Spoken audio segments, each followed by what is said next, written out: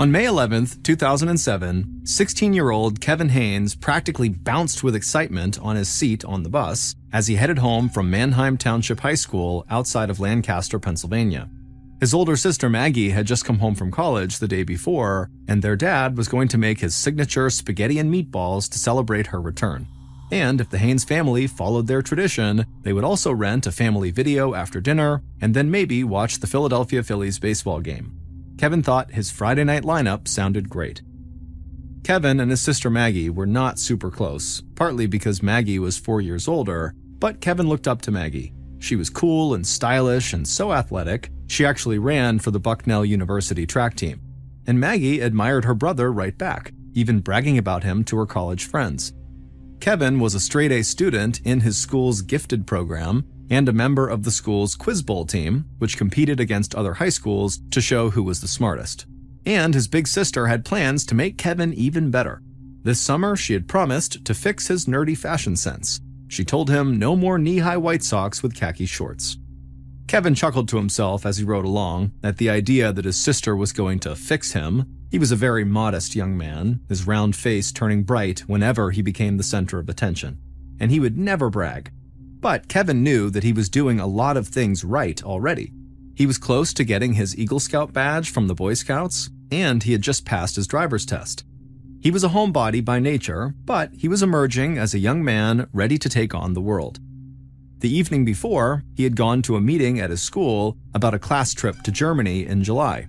Kevin's family, like so many in eastern Pennsylvania, traced their ancestry to Germany, and Kevin had always dreamed of visiting. Finally, it was actually happening, and, best of all, his roommate on the trip would be one of his two best friends, Alec Kreider. Now, on the bus, he and Alec chatted excitedly about all the things they planned to do in Berlin, Germany's capital. When Kevin waltzed into the kitchen of his family's neatly kept middle-class home that Friday afternoon, he plopped his backpack down onto a chair and went to the refrigerator to look for a snack. He was daydreaming about Germany and pulling out the blueberry pie when his sister Maggie walked in and reminded him they needed to get Mother's Day cards for their mom. So Kevin wolfed down his pie, and then the pair drove off to a nearby strip mall to shop for cards. Kevin and Maggie often joked about how perfectly boring their family was, comparing themselves to the Cleaver family from the 1950s TV show Leave It to Beaver. Their father, Tom Haynes, was an industrial supply store manager who loved his work, while their mom, Lisa Haynes, taught preschool at a church school. None of them did drugs or drank much alcohol, and neither Kevin nor Maggie had ever had a serious romance. On Sundays, they all went to church. The Haynes family also prided themselves on leaving their doors unlocked, except when they went away for vacation. Their town was on the edge of Amish country, where the straight-laced Amish people still travel in horse-drawn wagons, and crime was so rare that many of their neighbors did the same thing. In Manheim Township, people felt safe. But a boring lifestyle worked just fine for Kevin, Maggie, and their parents. They enjoyed each other's company and looked forward to being together. Both Maggie and Kevin were back at the house by the time their father, Tom, came blazing in promptly at 5 to start getting dinner ready.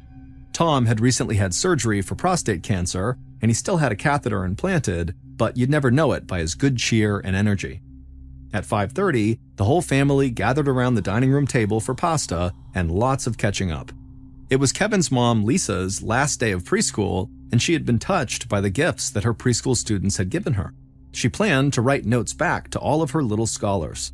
Maggie talked about her professors at Bucknell, some she loved, others not so much, and everyone at the table talked about how glad they were that Maggie was home. They had missed her last summer when she stayed at college to work on a biology project. Kevin loved the dinner. His dad had a magic touch with the meatballs. But Kevin didn't love the family movie that night. Maggie and his mother had picked out a romantic comedy at the local video store, and Kevin groaned as soon as his mom pulled it out of the bag. He tried to watch it, but the film seemed sentimental and dumb to him, and he could feel his eyelids drooping about halfway through. So, not long after 9 p.m., Kevin told his family that he loved them, but he needed to go to bed. Maggie teased her brother as he headed for the stairs, saying he might be the only teenager alive going to bed so early. But Kevin didn't mind. He was going to read until he fell asleep. Maggie and her parents watched the rest of the movie. Then Maggie and her father stayed up a bit longer to watch the Philadelphia Phillies beat the Chicago Cubs. By 11, everyone retired to their bedrooms, passing Kevin's darkened room along the hallway. Tom and Lisa quickly fell asleep, but their daughter Maggie was still on a college student schedule. She watched TV programs on her laptop and then chatted online with college friends until she finally nodded off around 1 a.m. An hour later, at a little after 2 a.m., Maggie was suddenly jolted awake by the sound of screaming. There were no words, just the ear-splitting screams of a man along with loud thuds as if people were wrestling, and all these sounds were coming from her brother's bedroom. Totally confused and now trembling with fear, Maggie grabbed her glasses from off the nightstand and stepped into the hallway to investigate. But the terrible noises coming from Kevin's room made her so scared that Maggie just ran back inside her bedroom, slammed the door, and sat with her back pressed against it. She tried desperately to make sense of what was happening amid all the screeching. Was there an intruder in the house who was attacking her brother? And if there was, what hope did she have of preventing the intruder from breaking into her room next? She couldn't just sit there and wait. So Maggie summoned all her courage and ran across the hall to her parents' room where the light was on. Her father was lying motionless, while her mother was sitting at the end of the bed, hunched over and crying hysterically. When Lisa Haynes saw her daughter, she told her in a voice barely above a whisper, "Go get help."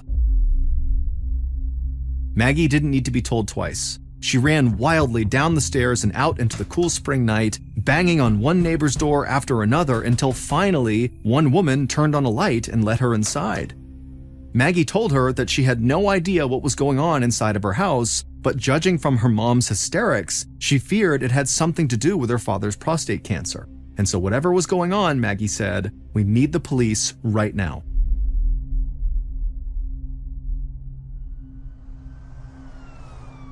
Officer Steve Newman, working the night shift just weeks after finishing the police academy, got to the scene first. He went straight to the neighbor's house where Maggie had made the 911 call. Maggie was teary-eyed and dressed in a sweatshirt decorated with a cartoon penguin, and she was totally confused about what was going on in her house across the street. She said her dad might be having some kind of health crisis, or maybe there was a home invasion going on. When Newman left the neighbor's home and went across the street and rang the doorbell on the Haynes family home, no one answered. So he opened the unlocked door and went inside, mindful that an intruder could be lurking in the darkness. On the first floor, Newman, along with a second officer, saw nothing unusual except that the glass sliding door in the kitchen was open. Otherwise, the house was still. But as Newman climbed the stairs, gun drawn, he saw a spot of blood. Then he saw two more further up. As he reached the top of the stairs, he could see bloody footprints on the hallway carpet, and there, in the doorway of his bedroom, lay Kevin Haynes in his Boy Scout t-shirt, face down in a pool of blood. Newman could see that his throat and face had been severely slashed, while his arms were covered with knife wounds, as though he had put up a desperate fight to live. Both officers continued down the hall to Kevin's parents' room. There, they found Tom Haynes lying on his back on the bed, eyes staring up at the ceiling, deep stab wounds to his chest. At the end of the bed, curled up in the fetal position, lay Lisa Haynes. Lisa was still warm, and for a moment, Newman hoped she might be alive, but then he saw the deep gash on her throat. All three were dead.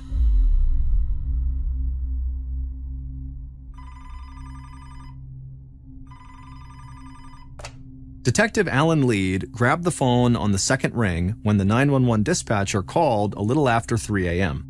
The 57-year-old detective called himself the old dog of the Manheim Township Police, and he had plenty of experience answering emergency calls in the middle of the night. Bald and bespectacled, Lead could pass for a high school teacher, but in reality, he was a hardened investigator who had just finished investigating a shooting at a local tavern the day before. He was also a veteran of the Vietnam War who had learned a valuable lesson a long time ago: treat people the way you would want to be treated. The other detectives looked up to Lead, and they often went to him for advice about their cases. The dispatcher told Lead that something terrible had happened at 85 Peach Lane. Lead did a double take when he heard the address. Peach Lane was in one of the most peaceful and pleasant neighborhoods in the whole town, an area where police were seldom called. He asked the dispatcher if it was some sort of domestic disturbance, and they just said, "No, that's not what happened. You'd better get over there." Lead knew that the crime scene unit was poring over the crime scene, cataloging all the evidence. They didn't need Lead's help with that. He could check out the scene later. Right now, Lead needed to talk to the only surviving witness, Maggie, and by now, Maggie was on her way to the police station.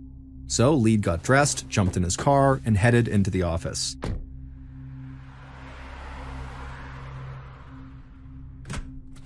Maggie was already in an interview room talking to another detective when Lead arrived, and the detective excused himself to brief Lead on how it was going. The whole conversation was making him uncomfortable, the detective said. Maggie seemed relaxed and chatty, and she kept talking about her family in the present tense as though they were not dead. The detective said she didn't seem like a woman who had just lost her entire family. Lead looked through the one-way glass into the room where Maggie was still sitting, occasionally looking up and smiling in their direction. Other times, she smoothed her hair and sat with her hands folded on her lap as though she was just awaiting instructions. The other detective was right. She certainly did not seem heartbroken. But Lead said that the most important thing they could do right now would be to get as much information out of Maggie as they could. For all they knew, the killer could be planning to strike again, so time was of the essence. He asked the detective to get a written statement from Maggie that included everything she could remember about the evening, no matter how minor it seemed to her. The tiniest detail could turn out to be a critical clue. So the detective set Maggie up with a laptop computer and gave her an assignment. Tell us what happened. And Maggie took it to heart, typing page after page about everything that took place since she returned home from college. She wrote about the TV shows she watched and how her parents didn't understand the TV show Grey's Anatomy. She wrote about doing a crossword puzzle with her mother, and she wrote about the score in the Phillies game that she watched. But when Maggie got to the moment that she heard screaming from her brother's bedroom, her account became less and less specific. She never saw the intruder. She didn't realize her parents had both been stabbed, even though she was in their bedroom with the lights on. And she never investigated what was causing all the noise in her brother's bedroom. When she needed to describe her reaction to learning that her family was dead, she wrote simply, quote, "And you know the rest," end quote. Lead and the other detectives didn't know what to think. Some details in Maggie's statement were touching, depicting an unusually close family. But it's a basic principle in police investigation that when a witness fills their statement with irrelevant details, they may not be telling the whole story.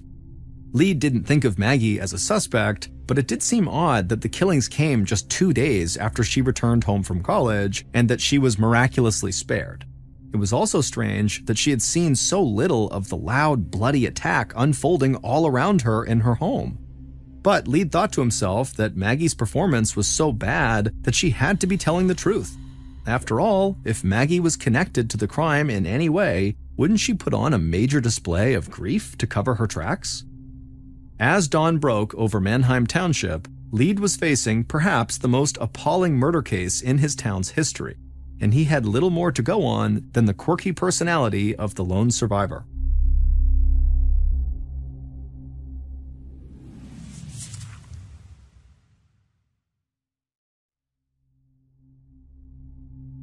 The slaughter of a respectable family in a picture-perfect neighborhood where people leave their doors unlocked was an irresistible story to the national news media.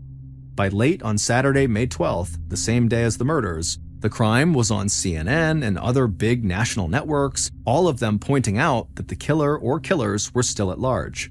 The people of Mannheim Township were scared that a psychotic killer was on the loose in their community, and police started giving Maggie around-the-clock security protection. For Alan Lead and the other detectives working the case, the media coverage triggered dozens of calls from people who said they knew something about the crime, but almost certainly didn't. One woman called to report 3 Hispanic men in a black Chevy cruising the neighborhood near the crime scene. Perhaps they were involved. A man called to report 2 young people dressed in goth clothing who spit on him. Maybe they were the killers. One couple who called in actually volunteered the use of their bloodhound dog, Nellie, which initially seemed like a smart idea to Lead.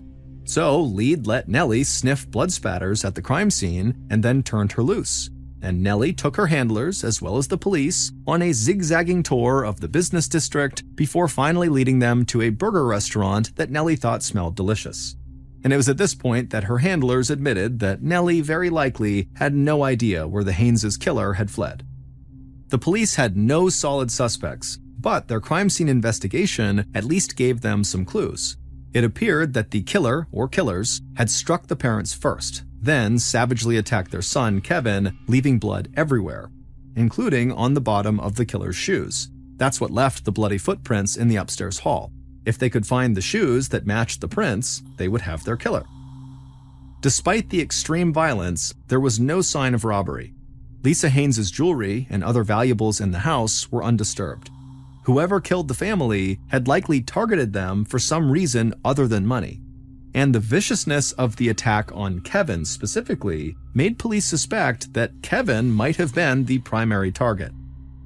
There was also one other disturbing detail at the crime scene. They found blood in the downstairs bathroom, as though the killer had taken the time to clean up before leaving the murder scene. Their killer, it seems, was not remotely in a hurry. Maggie's role in all of this, if any, remained a mystery. Almost immediately, rumors spread that a former boyfriend of Maggie's could be the killer, but Maggie had never had a serious boyfriend. Lead asked an FBI analyst to read Maggie's written statement to see if he saw signs of deception about the murders. The analyst said they did not. And so it seemed to Lead that people were gossiping about Maggie mainly because she was the only family member to survive. The police began interviewing everyone who knew the family, hoping that they might gain some insight into who would want to hurt them. But the Haynes family were a tough family to hate. Person after person reported how decent and friendly they all were and how they always tried to do the right thing.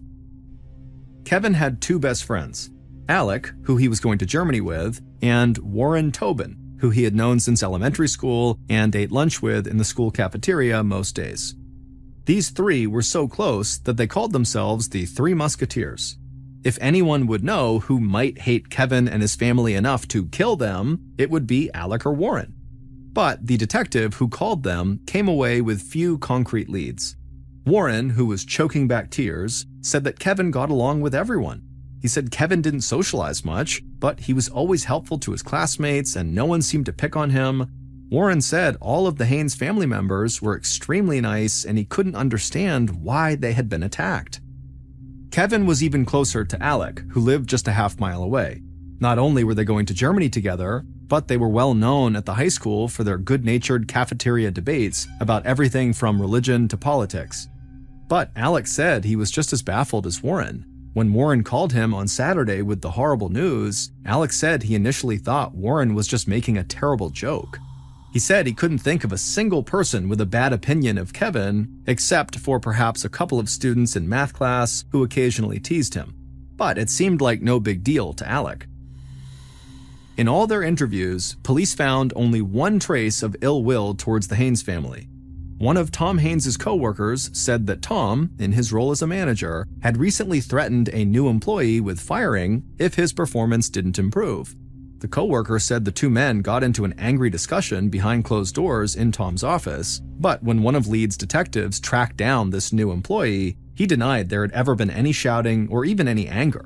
And he had a perfect alibi. He and his wife were out late with another couple the night of the murders. So it was another dead end.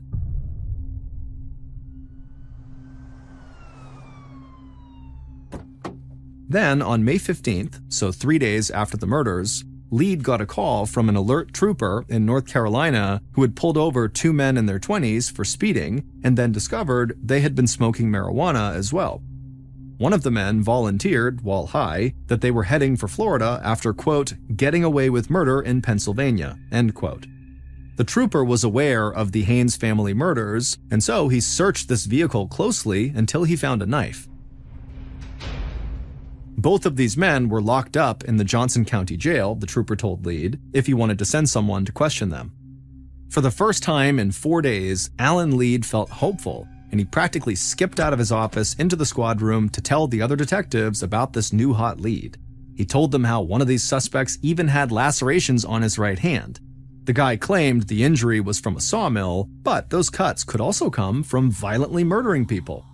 Lead told his team, "We may have our killers."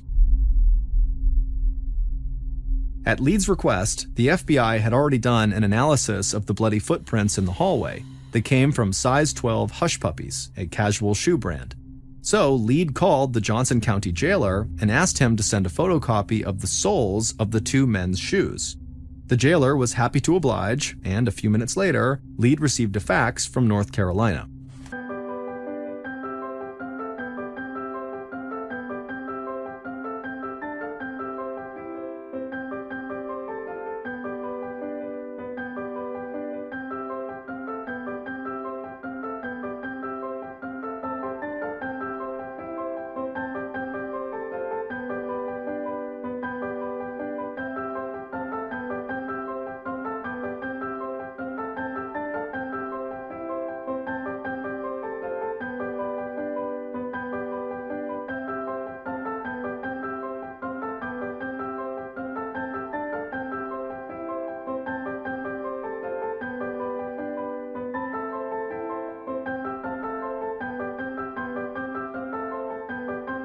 The pictures were disappointing.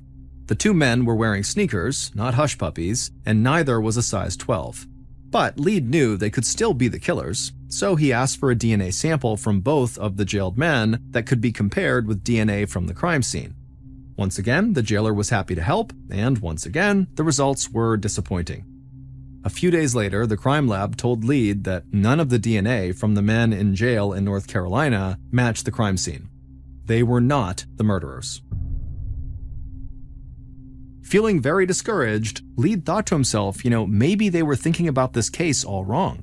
The FBI had told investigators that the murders had the earmarks of a crime by someone who knew their victims, not a crime committed by strangers.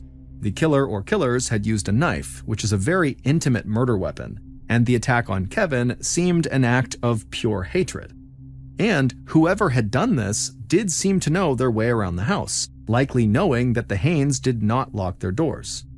Maybe, Lead thought to himself, investigators needed to keep looking closer to home. On May 19th, so a week after the murders, people crowded into the Otterbein United Methodist Church for a memorial service for the Haynes family. It was a church that had long been at the center of the family's life. Kevin's grandmother was one of the church's founders, while Tom had served as a trustee. The crowd grew so large that volunteers hastily set up folding chairs at the back of the church to accommodate the overflow. All the while, a Pennsylvania state trooper videotaped everyone coming in the door, and local police were stationed all over the building just in case the killer might reveal themselves. Moments before the service was about to start, Detective Lead escorted Maggie and her other family members into the church, where they somberly took a seat in the front row. The entire chamber immediately fell silent, except for the sobs of Warren Tobin's sister. The pastor spoke about the mystery of evil and the promise of the afterlife for the faithful Tom, Lisa, and Kevin Haynes, providing some comfort amid such a staggering loss. But then the pastor invited Lisa Haynes' brother to the podium, and his message sent a shiver through the entire congregation. He talked about the profound impact the murders were having on the Haynes family, as well as the larger community, and he called on the killer to come forward and ask Maggie for forgiveness. He said the killer might even be here right now at this memorial service, posing as a grieving friend or loved one. For Kevin's friend, Alec, who was seated with the German teacher who would have chaperoned Alec and Kevin to Germany that summer, the message that the killer might be in that room was overwhelming. By the time the service was over, Alec had balled up his fists, his face was glowering, and when several girls tried to comfort Alec and give him a hug, he grew rigid and stepped back. Alex stalked off to his father's car where he sat fuming, and when his dad got in, he asked what was going on. Alex said he was furious at all the hypocrites in the service who never cared about Kevin when he was alive, but now that he was dead, everyone was acting so sad in public like he mattered to them. But he didn't. They didn't care. And in fact, Alec was now convinced, like Lisa Haynes' brother, that the killer had to be one of those hypocrites. They were there in the church. He knew it. By May 22nd, so 10 days after the murder, Lead and his team were no closer to making an arrest, and the detectives were starting to disagree amongst themselves about how to move forward. Several believed that Maggie had not told them everything she knew. Maybe Maggie was not involved in the crime, but she could be holding back details about the family's history or something that happened on the night of the murder that could help them solve the case, and so they wanted to bring Maggie back to the police station for more questioning. Lead didn't like the idea. Maggie had answered their questions over and over again, often giving investigators more details than they really wanted. What more could she have to say? And Lead feared that Maggie might have a serious emotional breakdown if they asked the same questions again as though they didn't believe her earlier answers. But Lead ran the team like a democracy, and when the other detectives outvoted him, he agreed to question Maggie one more time. At 11 a.m. that morning, Lead walked into an interview room and sat down across from a now somewhat resentful Maggie Haynes. But to Lead's surprise, Maggie did have more to say. As Lead asked question after question in his gentlest voice, Maggie energetically responded. As Maggie recalled the unfolding attack on her family, she said she could smell the blood when she stepped from her bedroom out into the hall. When she got to her parents' room, she couldn't see any blood, she said, but her mother was so upset that when she asked her to go get help, Maggie didn't ask any questions. She just went and got help. In the moments after Maggie had learned that her parents and brother were dead, she said the first person she wanted to call was the head of her prayer group at college. She wanted to know why God would let something so terrible happen. And then Maggie started to cry. By the time she walked out of the police station, Alan Lead was convinced of two things. One, Maggie had nothing to do with the crime. And two, she had told them everything she knew. Over the next 2 weeks, tips about the Haynes murders continued to come into police, but the results were much the same. They put a microphone on one informant who claimed that a guy named Amani had confessed to invading the Haynes' home and then, quote, taken care of, end quote, the people inside. But after 2 weeks of eavesdropping on Amani's conversations, all police heard about was Amani bragging about women, drugs, and guns. He did not seem to know anything about a triple murder. Meanwhile, one of Kevin's best friends, Alec Kreider, who had become really angry at the memorial service, convinced the killer was amongst them, he started to break down. In the first days after the killing, his parents worried that he was keeping his grief about Kevin's death inside, becoming even more silent and withdrawn than usual. Alec had never had an easy time expressing his feelings, and he didn't have a lot of close friends aside from Kevin and Warren. And then, in early June, 3 weeks after the murder, Alec began talking about suicide on the phone with a girl he had a crush on. Her name was Carolyn. On June 5th, he told Carolyn he had a loaded gun and he didn't think he was going to make it through the week. Carolyn's heart started racing when she heard this because she feared Alec really was going to kill himself, maybe even on the phone with her at that very minute. She managed to get the attention of her aunt who lived with her, and she let her know that she had a suicidal boy on the phone. Carolyn gave her aunt Alex's address and said she had to go there to warn Alex's mother. Carolyn then kept Alec on the phone until her aunt spoke to Alex's mom, and Alex's mom called 911. When Alec finally came out of his bedroom, there were several police officers waiting who tackled him and then handcuffed him to prevent him from hurting himself. Detective Lead had come with the 911 response when he heard the call, in part because he knew Alec better than anyone else in the department from the Haynes investigation. Lead walked next to Alec as he was gently led out of the house towards a squad car, and as he walked, Lead put his arm around Alec and just said, how are you doing? And all Alec would say was, the world is a terrible place. As police helped Alec step into the squad car, Lead thought about the way the murders were totally upending the lives of the people who survived. Lead was convinced that Maggie was on the edge of a breakdown, and now one of Kevin's closest friends was cracking up.